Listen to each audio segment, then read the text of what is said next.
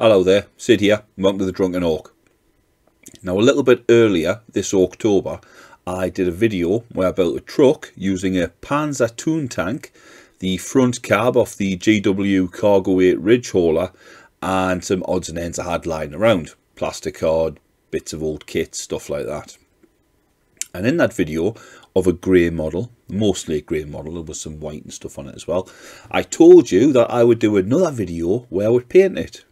Now, and I'm a git of my word, this is that video. So as usual, I'm going to take you through the painting stages, what I did to it, a few little odds and ends, and then we'll end up with some comparisons and a nice little montage. Let's get on with it. So here I've got all the pieces laid out, and in the last vid I'd primed them black, and in this first pick I've given them a coat of gunmetal with the old airbrush. Now we don't look particularly silver here, I think that's just an issue with the lighting, so apologies for that, but they're just basically a plain metallic. Not too bright, but just as a base. I then give every single piece a coat of GW contrast paint. This is Gilliman Flesh, and if there's parts of it which you can still see are silver, like the sandbags and what have you, that's just because they're not going to be metallic. So there was no point slapping any of me metallic method onto that, since I was going to paint over them anyway with something totally different. Once I'd got this contrast on, which is to give them a kind of grubby look, I then dry brushed them a couple of times. The first dry brush I applied to the metallics is a GW Mornfang brown. I mean, to be honest with you, any chocolatey brown is absolutely fine. I do use the GW one though, out of preference, just because it's a bit thicker than the ones I've tried from Vallejo and what have you. And then once that's dry, I'll go over all the metallics again with GW's Riser Rust. But again, any bright orange will do here. It's just for the more dried on rust. Now at this point, everything looks like something horrific you might find in a baby's nappy, or diaper if you prefer. So to bring the metallics up a bit, I'll give it a quick once over with a metallic dry brush, and generally I use a gunmetal again. If you've got some flat panels like you have here on the track guards on the left, I will just dry brush the flat panels just to add some texture to it. And that's basically the metallics done. Now all I need to do is go back, pick out anything that's not metallic, and add little splashes of colour here and there. And any bits that, quite frankly, I can't be bothered to paint, doesn't really matter. Here you can see I've done the sandbags on the flat back platform, and also the one on the bonnet. And I've also painted the wooden steps inside the truck and on the box back as well. The sandbags I just painted a bone white style, creamy colour. Give them an Agrax wash, and then dry brushed them up again with a few lighter shades of the original bone white up to an off-white. The wood bits I went with a darker wood colour, so a darker brown, and then just dry brushed up with a few lighter shades. Because I used coffee stirrers, the wood grain's already done for you. Next, we're on to picking out the colour. So here you can see I've done some red bits and some black bits. The red bits were just corn red with a red tone wash from Army Painter. And then I went and done a little bit of edge highlighting with Evil Sun Scarlet, just to make it pop a little bit. The black panels were just painted matte black, and then I've done the same with a grey as I did with the Evil Sun Scarlet on the red. I also picked a couple of panels out in white. These are generally going to have checks on them. I painted up the crew, nice and easy. More tension on the top half and the bottom half, since you're not even going to see the bottom half. And there's some of those checks I mentioned. I also started picking out the odd little panel in blue as well, which is Vallejo blue green with a watered down blue contrast wash on top of it, and then edge highlighted with the Vallejo blue green again, mixed with a little bit of white.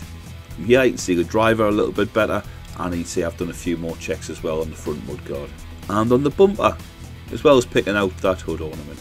Went around the truck box and picked out all the dags and plates and that in either the red or the blue, with a couple on being done with checks. And some of the textured patches just being left metallic. Done the same on the super shooter, with some of the metallic bits being given a coat of different contrasts or speed paints, generally the browns, because it gives you nice bronzes and brasses and that sort of look. It mixes up your metallics a bit, and some of them I just painted gold with a dark ink wash. Not known oil, something a bit more thicker, a little bit more pigment in it, just to really tamp the shiny gold down. The Trot gun crew were painted, and they were glued in place along with the Supa Kannon itself onto that back flat platform. And that was pretty much the truck done. However, I did have a couple of track guards which were just flat pieces of armour, and I wanted to jazz those up a bit. So on the left hand side one, I painted this amorphous black blob of paint covering most of the bottom half. This is going to be a massive boys all charging forward. You can see a couple of pencil sketches I'd scribbled on with shooters and choppers being waved in the air and whatnot. Once the base black was dry, I started adding some Waaagh flesh for the base of the orcs themselves, and these were just a very simple sort of shape to represent the orc head. Mostly jaw, a little bit of sloping forehead and a few little pointy ears, and there's a few little arms on there as well. And then with a mix of Waaagh flesh and warboss green, I started highlighting these heads, the tops, along the tops of where the jaws would be and the arms. And then once that was done, I just used a neat warboss green to do the highlights a little bit more. On some of the larger ones, I also picked out a few more highlights with a progressively lighter shade of green. I believe it was Scarsnake green mixed with a little bit of the warboss, and then maybe a tiny bit of the Scarsnake on its own, just for some highlights on the uppermost parts. Once that was done, I added some details, basically picking out some eyes and teeth, just so it looks like a vast mob of boys all charging forward. And to finish it off, I painted the Waaagh above them, and then just added some sluggers and choppers into those raised hands. Now for the right hand side, I was going to do the same thing, but I thought I might try and change it up a bit.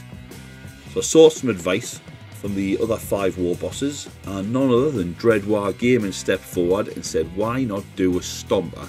And I thought, well, if we've got the Waaagh on the left hand side, epitomising orcs' need to crump, and on the right hand side we'll do the other side of the orky coin and do dagger. So I painted a big fat stomper at the back, and then a little stylised mob of boys running around its feet. And that's the right side track guard. The base shape of the stomper itself was painted in corn red, and then I mixed a little bit of corn red with Evil Sun Scarlet just to basically paint the actual armour panels in the head, just to make them separately, and then just using lighter shades of red just to do the uppermost parts. The skull and teeth were khaki. I then highlighted the skull with Shanty Bone, Bone White from Vallejo, and then just plain white, whereas the teeth I went with Avalon Sunset and Aerial Yellow. The weapons were just done the same way but with greys, and the eyes with greens. Now all that's left to do is put it all together. So there it is from the left hand side, with the truck box on the back. I'll be running this as a truck.